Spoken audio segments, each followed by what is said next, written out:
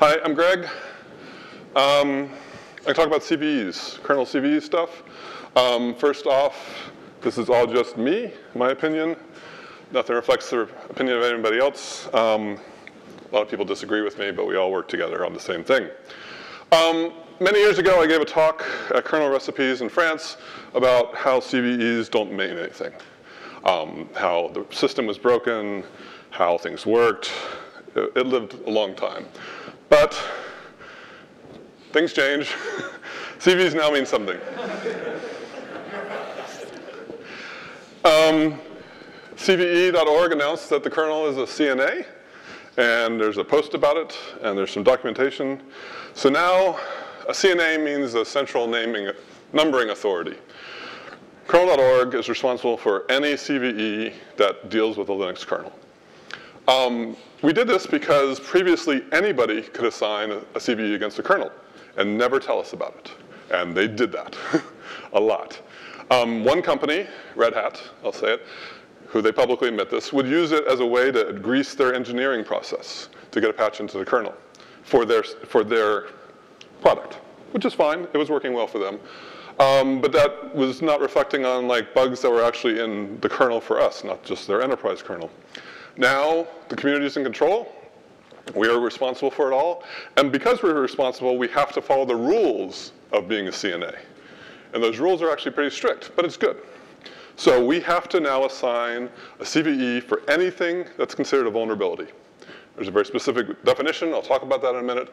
But we are required to publicly document all of this. That's our requirement. Not that we don't really want to, but in order to be a CNA and be responsible for this, we have to document everything. So here's a short summary of it all. How to contact us. We have a public alias. There's 3 of us that are currently working on this, me, Sasha Levin, and Lee Jones. There's some other people that help us at part-time as well.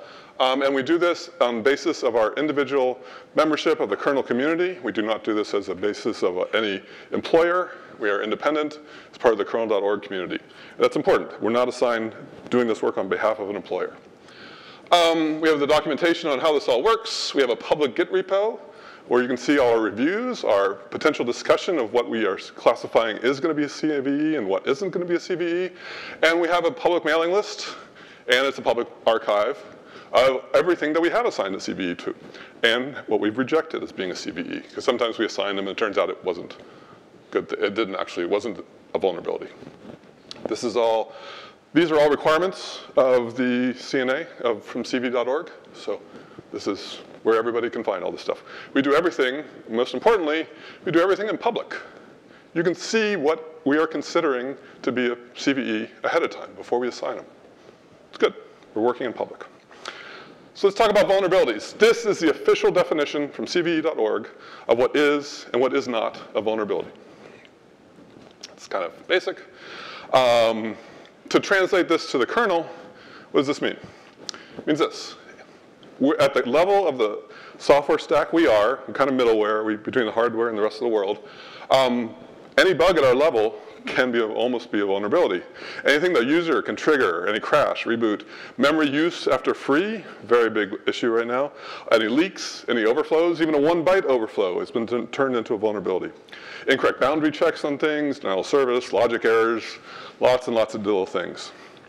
What is not on there, I don't know if I mentioned this, I'll talk about it a little bit. And then why is there so many? We have an option called panic on warn. Some types of systems want to reboot the system if a warning is ever hit. If panic on warn is enabled and a user can actually trigger a kernel warning, which they can in a lot of situations, that's a vulnerability because it's denial of service, machine reboots. If that option wasn't there, I'd say about half of the things we're documenting as vulnerabilities in CVEs are not really CVEs. This is real. A couple billion Android devices ship with panic on warn. All the cloud systems in the world run with panic on warn because they're used to rebooting and wanting to do it. It's a valid option. I've thankfully, hopefully, convinced the big Android user to not have panic on warn be enabled. So then that takes away a whole set of vulnerabilities for them. But that's slow going. We'll see how that goes with them. So any warning in the kernel will reboot the system. Again, that gets a CVE. What's not? What is not? Oh, and please ask questions as we go, if you have any questions. These are not vulnerabilities, according to CVE. This does not get a CVE assigned. So if you rewrite all the data on your disk, that's not a CVE. If we crash at that time, yes, it is a CVE. But if we just overwrite your data, not CVE. If we overwrite your process memory, we are, but storage, no. Bug fixes that are not externally triggered, that nobody can trigger outside the kernel. Inside the kernel, if we got some logic errors wrong, but nobody can actually get to it, not a CVE. And performance issues. You can crawl, you can cause the system to go to an almost crawl, but it's not a denial service because it's still kind of working, not a CVE. So be very aware of that. We're not assigning things for, like those top two things, a lot of people report issues to us. I'm like, we can't assign a CVE to them. That first one bothers me a lot. Because that means that if anybody's trying to cherry pick CVEs to backports and stuff like that, they'll miss real data corruption or loss bug fixes. So CVEs are not the only thing you should be paying attention to in the kernel. So, complaints, issues, come on. All right. When we assign a CVE, we're assigning them after the fact. And this is important. So we assign them usually on a 1 to 2 week delay, because it takes us a while to review these. We're reviewing every single stable commit that lands in the tree, and anything that people send to us. But every single stable commit we review, and we judge on the definition of vulnerability. We have 3 of us doing this work, actually 4, and maybe a 5th at times. But 3 of us do this for every single one, and we review them in different ways. I review them with one way, reading them through email, put them in an email client. Another person uses some fun language modeling tools and runs them through his systems and spits out what he thinks match. And the third person has a really, really awesome regular expression, and he runs that through there and does some other manual review. So it's 3 people reviewing in independent ways, which is very important. And then we look at best 2, if we have 2 matches, we take that. If we have odd ones out, we'll talk about them. We'll put comments in the commits that we have in the public thing. We'll chat with them every once in a while through email. And we come to agreement on what is and what isn't a CVE. They only reflect the specific commit in the tree. And so if you had 4 patches that led up to the fix, if you look in the stable tree, we have a lot of stable depends on patches that are accepted. Stable, we'll only give a CVE for the last one because that's where the actual fix happened. So you'll miss the fact if you want to cherry pick all those other fixes along the way. That's very important. And they're not tested independently. So we only test kernel, stable kernels as a bundle. So maybe 100, 150, 300 patches at a time. If you try and cherry pick them out, like just the CVE fixes, they might not work because we might not have noticed it. Another change earlier made it easier, or another change earlier was required to make this fix work. We test them as a whole. That's also very important. So again, and by the fact that we're doing a delay, this allows the world systems to be secure. If you take all the stable updates and update the things, you'll find that your system has all the CVE fixes already automatically. They're all there. Very, very rarely will we ever assign a CVE to an unfixed issue. We will if we have to, and it's assigned, we're notified, we're required, but it's very rare. And we will very rarely assign a CVE to a fix that is not in a stable kernel yet. It had happened this week that a fix landed in Linux tree and hasn't been in a stable tree yet. We did assign a CVE based on the requester, but that's going to be fixed as of tomorrow morning. So this is kind of rare, but normally 1 to 2 weeks out of delay. And here's the normal development tree. Like when it's the 6.10, then it starts doing RC releases. Developers are at that point, at the time of the release cycle. We actually down 6.10.6, but the CVE review is 3 or 4 back, just because it takes us some time to get here. Depending on travel, like during the summer with all the conferences, we got like 3 or 4 weeks behind. We're caught up now. So I punched out a bunch of CVEs this morning during the keynotes. Yeah, so as long as you stay on the tip, it's a lot better. Another restriction here is we do not assign hardware CVEs. So Spectra, Meltdown, hardware bugs in CPUs, hardware bugs in keyboard controllers, hardware bugs other places, we are not responsible for that. In fact, we're not allowed to assign CVEs. So that's a big issue. So if you think you're picking all the CVE fixes for all the hardware bugs just by looking at our feed, it's not there. As an example of this, AMD had a CVE for that was released last week for a hardware bug in their processor. We took the kernel patches, but I couldn't assign a kernel CVE for it, so it didn't go through our system. Hopefully AMD announced it publicly and pointed at the right fixes, but I have no control over that. It is a hole in the system because that's the way things work. So be very aware of that. And as that, here's my good luck figuring that out. If you guys have ever tried to read the Intel or AMD patches or announcements to figure out how to match that up to a kernel patch, is very, very difficult. Okay. All right, here I talked about this a little bit already. We do different methods. We do have a fourth person who has been sending us reviews, and we do take that fourth person's reviews as a check. He's been helping us a lot. They don't want to be identified, they just want to try and help us out. And we're using them as a check, like, oh, why did he pick this instead of us? And we talk about it and things like that. Because these are all, there's gray areas. These are tricky things to figure out. But again, the cool thing is, everybody can see this. It's in public in our Git repos. You can run the tools that we run. You can run them the different ways that we do it. You can see in advance by a couple weeks what we're considering. We put notes in there saying, hey, this is why I said yes, this is why I said no. We need to get better at doing some of those. But they're there. We do talk about that. And you'll see what we rejected as well. We don't usually say why we rejected, because it's like we just assume, but we discuss this at times.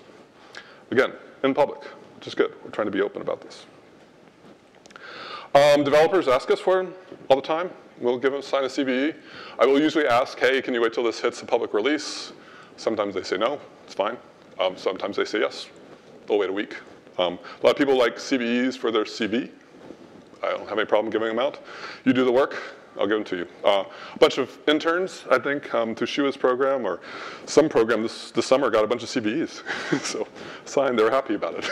So it works out well. I know a number of college students ended up with that, and they're like, this is great, we can put it on a resume.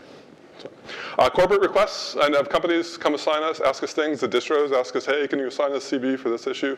Or this, and especially they'll go back in time. New distros can't assign things for anything. We can assign for past fixes as well if people want them. I will call out Red Hat and SUSE who want them for their old enterprise kernels. Great, I'll gladly assign them. This works out really well. Actually, the developers of these companies are happy because it takes them to send an email. I say, great, it works. Here's your CVE, goes through the system. We have it scripted on our end to push things out to the world in a JSON format. It's machine readable. Debian consumes this machine readable formats really well, so they can do their tests and to see what is and isn't fixed in each release. Works out pretty well. So any questions on how we assign them, how we pick them, how we do this stuff? John? Or I can repeat the question too. So you say you cannot assign CVEs for hardware bugs. Mm-hmm. How do you distinguish between a hardware bug and a driver bug that simply does not drive the hardware correctly? Because one might say that addressing a hardware bug is how you drive the hardware correctly. When the hardware bug crosses operating system issues.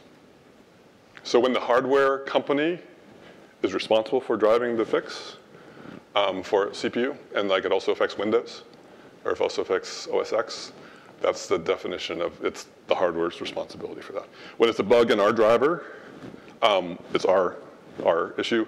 Now, I have not, if we all got the bug in the driver wrong, because the hardware is not at fault, but the driver's at fault, it's our fault. If we're pasting over an issue that's a bug in the hardware, it's the hardware's fault.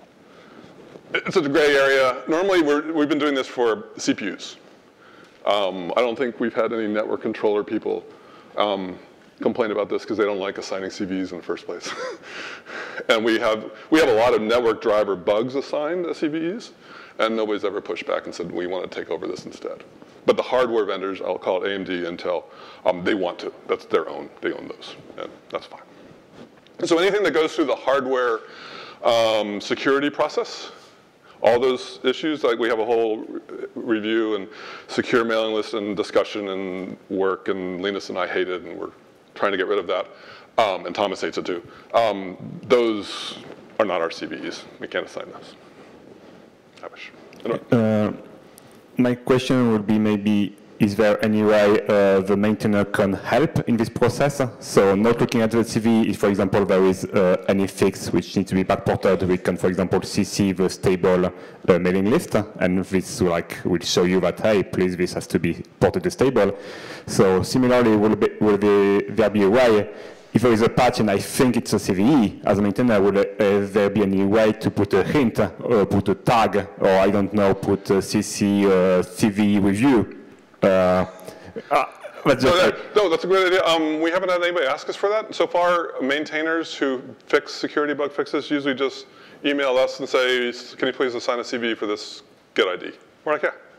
Just after the fact, though. Or actually, some people do it ahead of the fact. I do reserve CVEs for fixes that are not published yet, or patches that haven't landed in Linus's tree. I can reserve them and not announce them until after they're public. And I do that. So, but to do it automatic tagging, it's just to avoid to miss the rega or something like that. There is a probability that things get out the crack through the cracks. So if it's standardized, like you think it's a CV, do this, then you know for sure that it goes to you. We have a hard enough time getting people to tag patches for stable. I try to. No, I'm just saying there are whole subsystems out there who I regularly harass for not tagging things properly for stable. So trying to get them to do it for CVEs. Let's not make it automatic yet. These aren't a lot. These are not a huge quantity, so hopefully we don't have to automate that. But you can always email us. A lot of times people email us after they've sent the patch to the mailing list, and they say, hey, can you assign this when it hits Linus's tree? And then you'll watch, we can reserve, we just, based on the message ID, and we add it to our database and check it in, and away it goes. So we can do it after the fact. It's not that hard. Any other questions?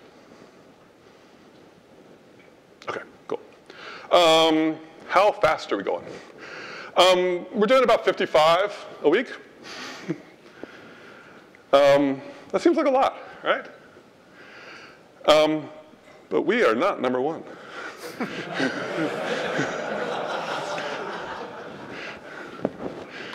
The kernel is unique, and I'll talk about this in a little bit, but the quantity of CVEs have increased, and this isn't just for the kernel, isn't just for that, it's over the whole world. And Kurt and Josh have been around the security community for a very long time. Wrote this a while ago. It's a great article. All the CVEs in the world have increased because people are paying more attention to it. People are buying into this more. But maybe also they're tracking things they shouldn't be tracking. And maybe the definition of CVE isn't right. And that's a meta comment. And I don't necessarily agree with everything the CVE is or does, but I have to play by those rules. But maybe we need to rethink how security fixes are identified and tracked and whatnot. Because this quantity, this feed that's been hit the world is huge. Again, we're not number one by any means. We're about the same. The cool thing about what the kernel does, it's a little bit more unique, is these CVEs I'm giving you are very, very, very descriptive. I'm giving you as much information as I possibly can. I'm telling you what files are affected. I'm telling you when it showed up. I'm telling you what branches was fixed it, what Git commit ID was fixed it. And because of that, it turns out very, very few CVEs actually are relevant for you. Because you don't build every, 40 million? How many, 40,000? How many lines, how many different files do we have? We got 40 million lines now, 38 million? Something, we have a lot of lines of code. But the thing is, like my laptop's only running 2 million, but my phone is running 4.5 million. Your server is running maybe 1 million. Servers are simple, except for that network card out there. A lot of them are not really applicable for you. In fact, most of them are not. Oh, and all this is in machine-readable format. There's a public Git repo. You can get our JSON files out of there. Case Cook is starting to do some review of the JSON today and found there's some really weird areas of it. But there's also another format, an intermediate format between the JSON and the raw Git files that we have, that Debian uses, that's very machine-readable, much simpler than the JSON. If you want to use it, look at what's in there. We describe how it's documented well. And you can find them all. And you can find all the CVEs in the world in another Git repo. GitHub, or CVE publishes that. So just the kernel ones are there, all the world's there. So the big thing about the kernel is not everybody uses the kernel in the same way. I mean, kernel's in the spaceships, it's on your laptop, it's in embedded cow milking machines. It's all different things. So everybody's use case is different. So my use case is different than your use case, so the same body of code is going to be used in different ways and different security models and everything, so I can't determine severity. So I don't know what severity is for you. So as an organization, we do not dictate the CSS score, we do not dictate the severity of it all. We just say this is a vulnerability that is fixed. It's up to you to determine whether it's applicable to you or not.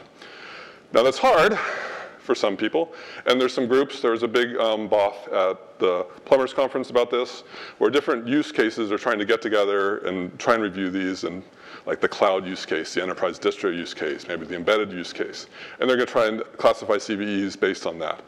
I wish them luck. I think it's easier just to take all the fixes, but that's what they want to do, and if they want to work on that, they're going to do that. So you only know what's going on. Some CVEs are for you, and ignoring them is at your jeopardy. So again, we fix real security issues every single week, in public, and sometimes not in public. We fix real security issues every week. The only way you can stay secure is if you take everything. Take all the stable, these are tested together, the community is giving this to you for free. And as for free, the community is also saying, here's all the fixes that are done. So take this free resource and use it. To not take the free resource is very, very, very odd. And the bonus is you get all the data corruption fixes. There's, again, a ton of data corruption fixes in file systems that are getting fixed all the time. Please take them. My lovely, lovely quote that I've been saying for over a decade, I'll stick to it. I have not been proven wrong yet. Systems insecure. Case said this really good quote a while ago.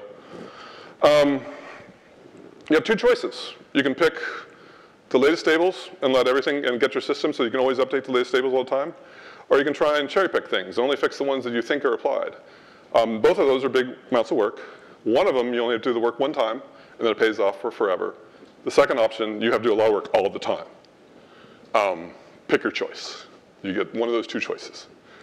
There is not another path to running a kernel with the flaws fixed other than those two choices. Personally, I'd pick the first choice, do the work up front. You can reboot the world all the time and move on. Android's done this choice. They've put the testing infrastructure together and done it. I've talked to a bunch and worked with a bunch of cloud providers recently. They're working on that. Sometimes there are physical limitations. Somebody said when we reboot our data center, the power goes out. Okay, they will fix that and they'll stagger it across the data center. And they found that out the hard way. But that was like, oh, that's on us. That's our hardware issue. So they'll work through it because rebooting all the time matters. And a lot of people are really happy with this fact that we're calling these things out. So again, your two options, triage all 55 a week. It's a lot to work, it's a lot to do. Or fix them. I'd say the last one. The fun thing is, so I took an example. I looked at a kernel version and the CVEs that were assigned to it. So here's the latest Android kernel at the time. I did this about a month and a half ago. That release, there was 94 commits in that release. 19 of them were marked as CVEs. It's not bad. But Android is cool. When you check, when they do the merge is in, it actually identifies what patches apply to the code that they built. Because you know your kernel configuration, you can see that. So there's a very simple intersection. And out of that, there was 4 commits that actually had a CVE assigned. And 19, there's actually 19 commits out of that. How many were those? 94 were actually affected their build. So here, if you want to review 19 commits a week, maybe that's a good thing for you, and you can do that. 4 of them were CVEs. The fun thing is I looked at this. That week, OS X for Apple had 10 CVEs assigned to it, and Windows had 15. So that was a lucky week for us. Other weeks have been 10 for the kernel. But we're running at the same rate of change of CVEs as the other software products out there. So the kernel is not this huge number that people see, this 55 a week. It's not out of step with all the other software projects in the world. It's good. We're fixing these. And that's also good for them, because I was worried that if they weren't reporting all these bugs, then they're not actually doing any work on them. OS X, Windows is doing work. They're fixing their bugs. They're just use cases defined, and it's tinier. They're tinier code bases. So their rate of change for CVs is pretty much what we are. It'll be fun. I think Case is going to track some numbers and see how things go for there, which is good. So again, here's the Android example. There's the 4 CVEs, and there's the diff stat of the CVEs. So reading 6 files, 18 lines added, 5 lines deleted was very trivial to do so. It's not that hard if you want to do pick and choose and cherry pick. I don't recommend it, but it isn't an unfathomable thing. Now, for an enterprise distro, that might be a lot harder because you're building the world.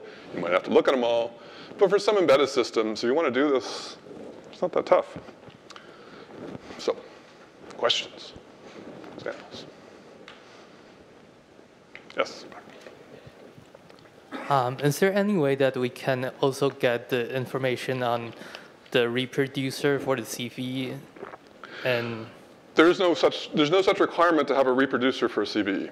all right, but could we get one? Because usually on the fixed series, there might be some self-tests that could reproduce the issue, and it's like kind of a nice info. I totally agree. That would be nice to have that. There's no requirement for reproducing.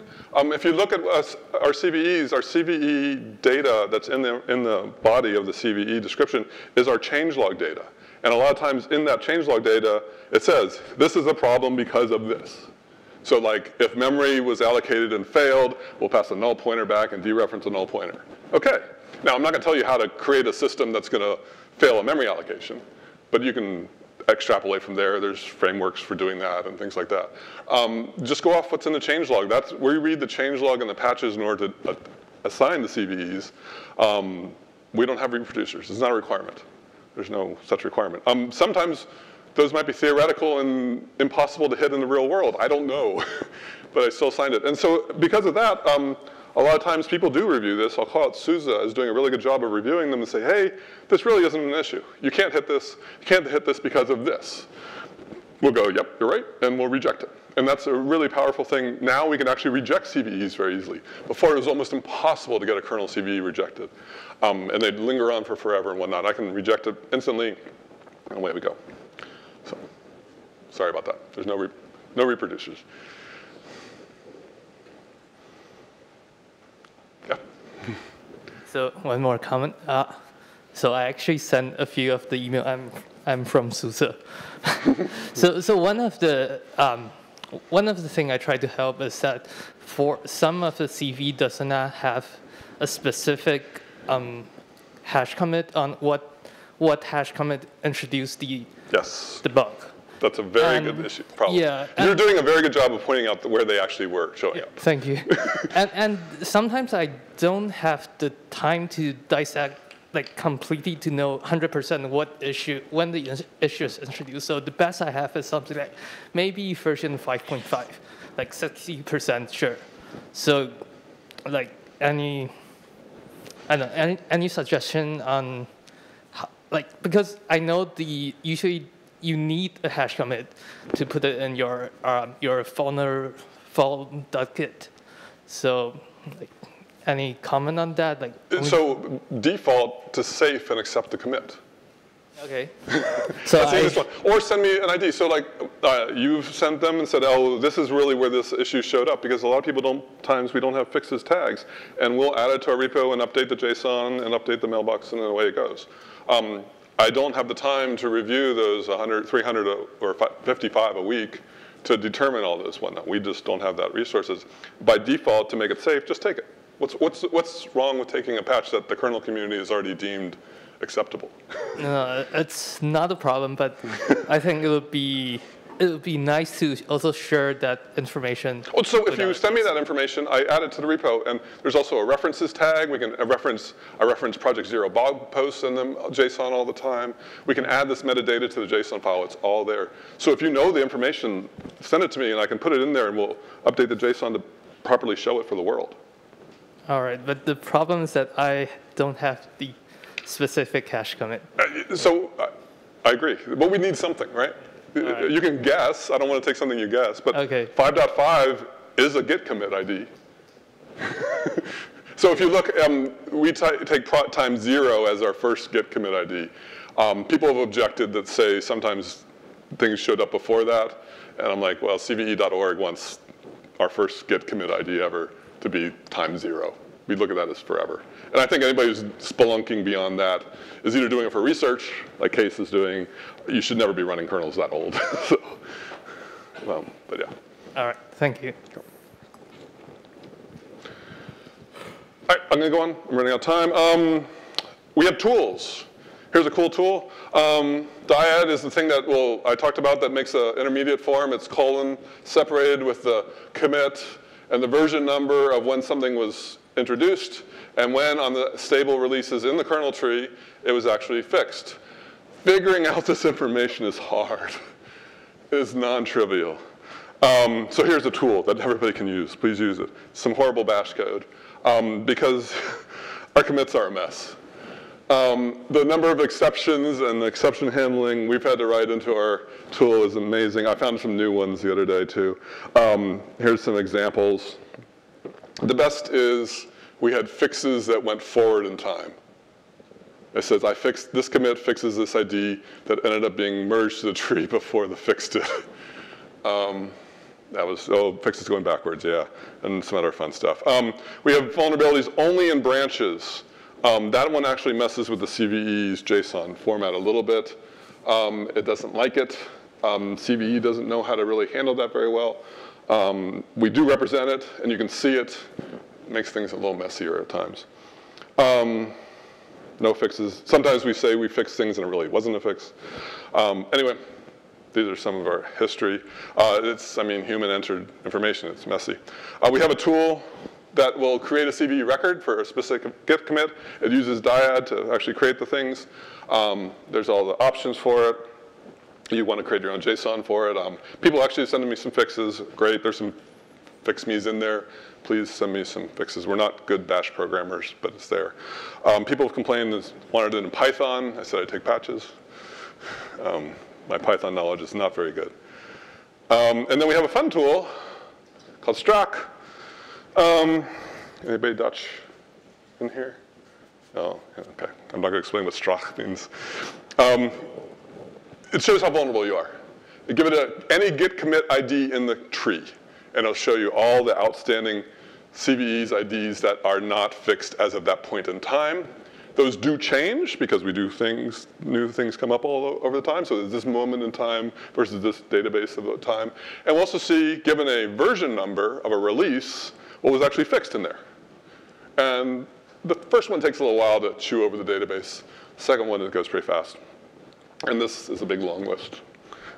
This is helpful for some people writing some change logs. I think Debian uses this. It's actually really helpful to look at any specific Android release because you know the root of where that was. You can run it and see what is and isn't vulnerable at that point in time. It's really good to see what fixes have not been backported to active branches. People do that. I'll call out Wind River is doing a lot of good work. Oracle doing a lot of good work, backporting fixes for branches, stable branches that we care about that are vulnerable and not fixes aren't there yet because they didn't apply properly or it needed some rework. So all these tools are open, and please do that. Yeah, I will quote Case again. It's a good thing to end on. Any questions, comments, heckles? You guys are easy. Yeah, there's a lot. Yeah, that's the way things work. The fun thing about CVE, and I'll call out Europe and other countries, CVE is a US government-sponsored organization. The CRA, which is European law that's coming into effect, it is effect, it's going to be implemented in a couple of years.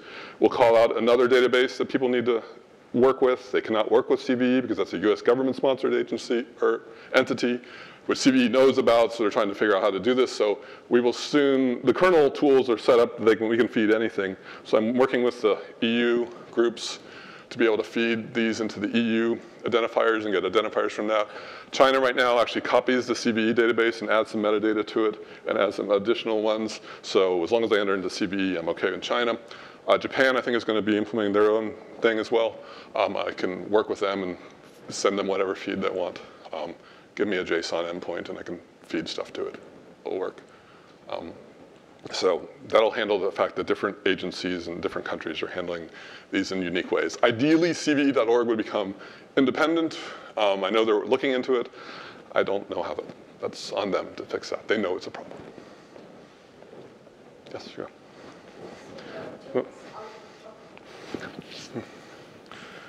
So the tools we have for generating the CVEs and the struct tool you mentioned, would it make sense for those to go into kernel repo, or would you rather keep them separate? They're in our vulnerability repo. Because when I modify those and update them, then I rerun and update all the JSON in the whole tree and push it out again. So right now, like me and Lee and Sasha just iterate over them, and because they're independent for us.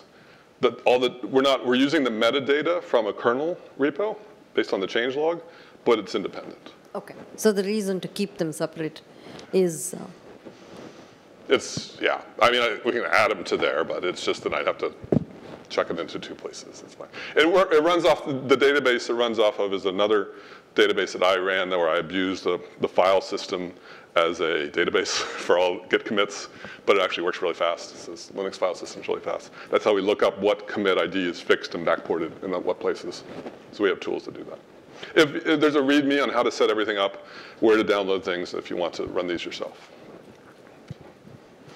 Maybe if they stabilize, we'll check them in. They're kind of tied. The thing is, they need the repo, the vulnerability repo themselves to run against. Because it's querying the data that's in the JSON.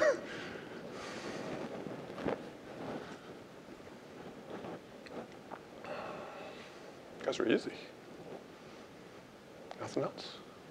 Cool. Well, thank you very much.